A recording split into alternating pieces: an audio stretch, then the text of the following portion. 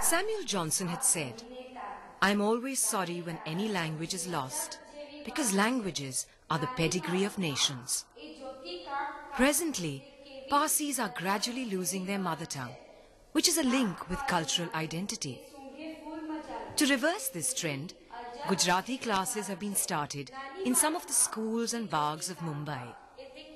Today, 400 Parsi children are learning to read and write through these classes. They're also taught to recite their prayers from prayer books written in Gujarati. Namaskar char dishano, aj hama guna patet pashemano, ashem bahu vahistem asti, usta ammai, yat ashai vahistay ashem.